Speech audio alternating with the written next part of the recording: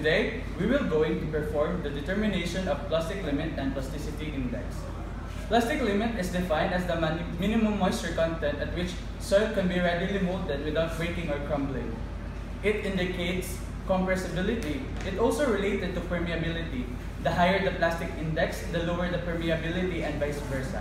The limit test and plasticity index are widely used to control the characteristic of soil which are to be incorporated in roadways.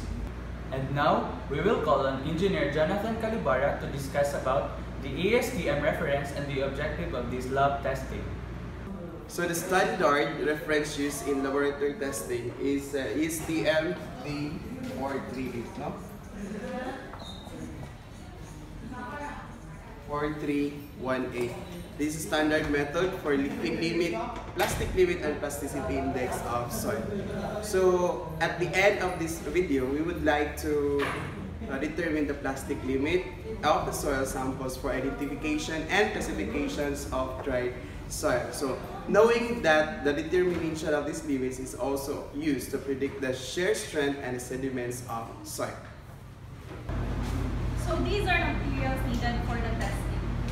Spatula for mixing the soil sample, soil specimen, glass plate for rolling the soil into a thread, water, syringe to get the exact volume of water to be added, and moisture cans. So now we're going to perform the plastic limit test. The first thing you need to do is weigh a sample about 20 grams passing sieve number 40. Second, add a required water until the mass is plastic enough to be shaped into a ball.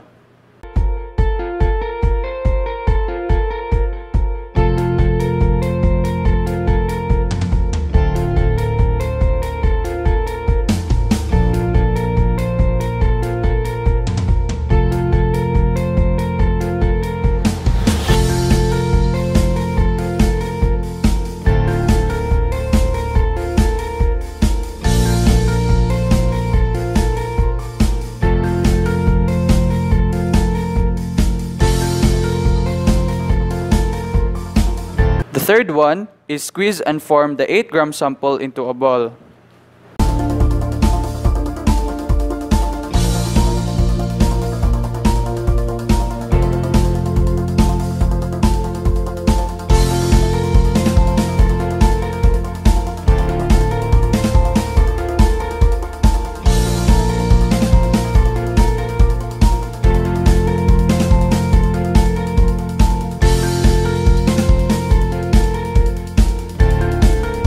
Next is roll the balls of soil between the fingers and the glass plate with just sufficient pressure into thread of uniform diameter throughout its length.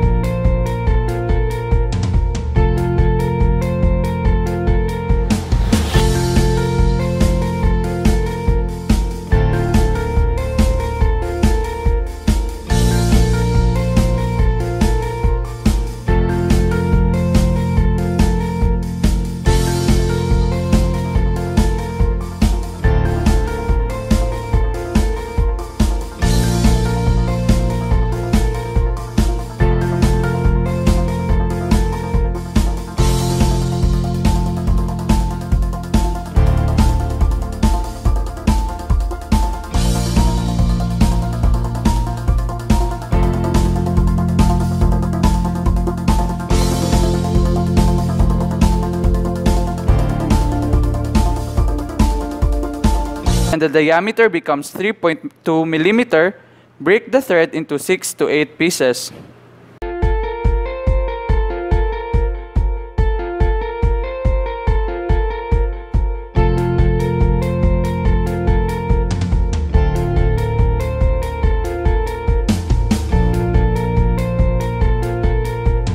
Squeeze the pieces together between the thumbs and finger into a uniform mass and re-roll. Continue the alternate rolling to a thread of 3.2 mm until the thread crumbles and the soil can no longer be rolled into a thread.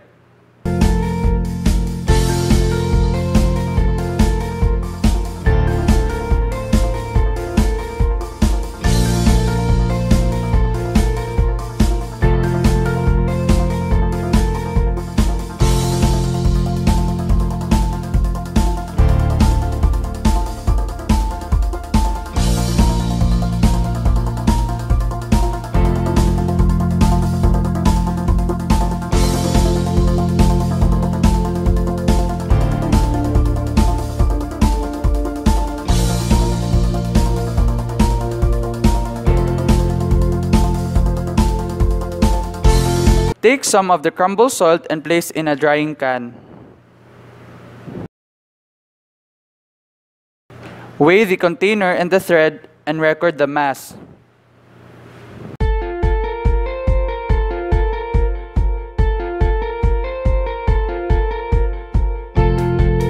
"24 hours later."